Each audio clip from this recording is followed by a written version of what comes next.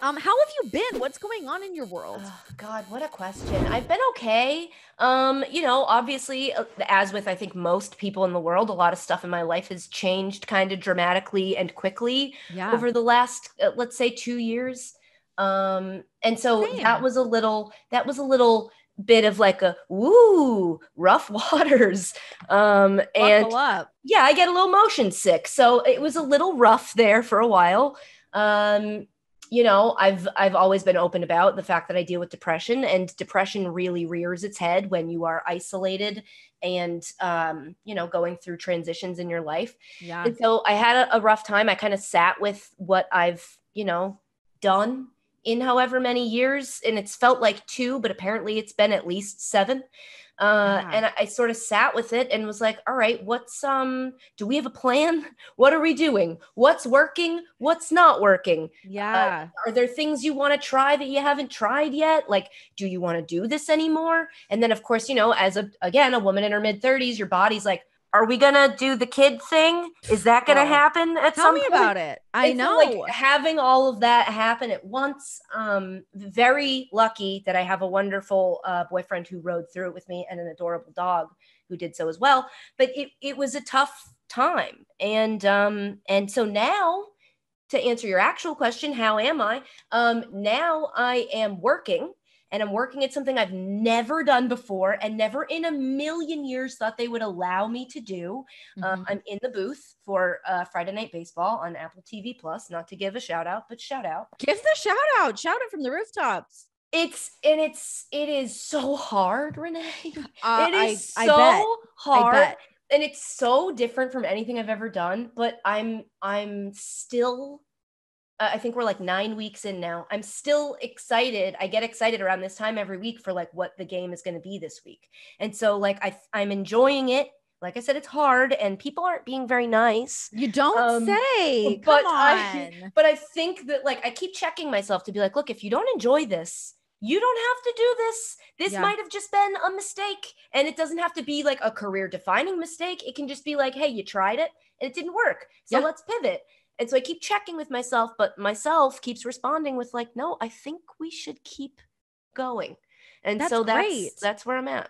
I feel like given your skill set and your personality that I know from seeing your shows and just seeing you as a personality, I feel like it should be this great fit of this quick thinker. You're very witty and sharp, and it's finding a way to apply that into something that has never been done before, which is obviously not easy to do, as you said. So what have been some of the learning curves of trying to jump in there as a female voice? I hate even saying that, but it's true. You jump in there as a female voice and you it's a 3-man booth. Yeah. Mm-hmm. And trying to find what your voice is, how you can still have that fun, witty side of Katie Nolan and bring that to the sport. Oh, this could be the rest of the podcast. Here we go back and forth on this one question for the rest of the podcast. So a couple tough things that are separate from the things you've already mentioned are tough before we get to those. I got this job the day after they had their first rehearsal, which was the week before the first game. So I got this job and that Friday was traveling. You're booked, baby. And it was just like, are we doing this? I guess I'm doing this. And then like, you need to hurry up and do this. So it came together very last minute. Whereas I think if I had, I don't know, a couple months to ease from only playing video games and never putting pants on all day to like getting dressed and doing your hair and makeup in front of a camera, I think I would have spent a lot of that like listening to booths that people like, or, watching games from the last season to just get back in the vibe of, sure. But again, I had a day. So it was that was a little bit stressful. And then the fact that the booth itself, I didn't meet my booth mates, Steven Nelson and Hunter Pence, until, and I should mention Heidi Watney is on the field.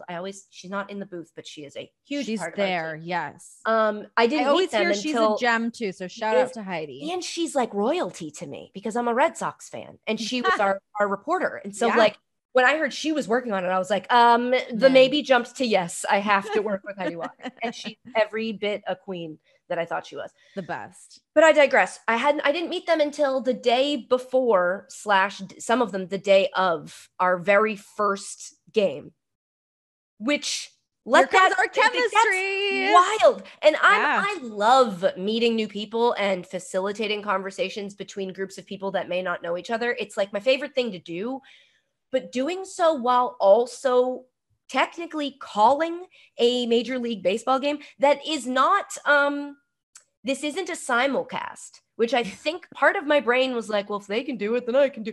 And it was like, oh, no, this is the broadcast. So if a fan of this team, like a die-hard, angry fan of this team, is wanting to watch this game, they don't care about you figuring it out.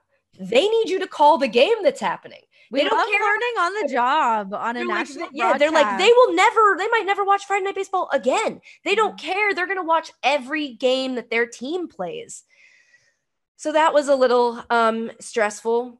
And then the other part is Hunter Pence very recently was a baseball player. Yeah. He hasn't been a broadcaster for an extremely long time. He's not a long time, well-tenured play-by-play guy. Yeah. Which is exactly why they want him, and which is exactly why I love him as a person. But it's also like none of us, of the three of us, are like, oh, this is what happens when this happens. Jesus, take the wheel. This is what you do when this happens. Like, hey, kiddo, just watch me. I got it. We don't really have that. I mean, and Steven Nelson, also incredible, very experienced. I have no idea how he does the actual play-by-play. It's the craziest job to me. I'm watching people hand him slips of paper and he's like reading them while also watching the game, while also scoring it. I'm like, you're out of your mind. I have no idea how you're doing it. Michael Cole would do that when I first started doing commentary with WWE, and I was like the same. I was like in the weeds where I'm like, what is happening? What am I doing? Oh my God, where do I go? What do I say? What do I do with my hands? And he's sitting there just like, reading the script that is changing, getting notes from Vince or from Kevin Dunn, reacting to that stuff, texting his wife, like doing 16 different, catching his like the door app thing, whatever. Like he would see who's like ringing his doorbell to like drop off packages. Like what is happening? And he's just like so smooth, doesn't miss a beat. It's nuts. How inferior does it make you feel? Because you're like, I can't find the stat that I know I wrote down, but I have 6 notebooks in front of me. And idiot me can't remember which notebook this stupid stat is in. So I'm looking for one thing I once knew, and he's using 800 things he currently knows at the same time. Oh my God. The relatability to me for that is so funny. The amount of times that I'd be like, notes, this line, like, oh, what was the thing I wanted to say? Shit, the moment's passed. Now we've moved on to another segment. Can I find a way to shoehorn that line back? And then you're like, and then you do, and it's crickets, and you're like, I should have left that. I should have left it. It's the moment. It is so hard to find. So the point I'm making is like we're all new. We're all new to each other. We're all new to the job relatively, especially in that industry where like the people who've done it have mostly done it for a really, really long time. So we're figuring all of that out. And at the same time, I'm trying to figure out how to be this new question mark. Like the goal is to be a gateway. I know that sounds like I think I'm some woo. My goal is to be like, no, but it's you true. Love sports. It's like what I wanted to do with the Olympics too, and still want to do. If you like sports, you will like this thing, even if you think you don't like it.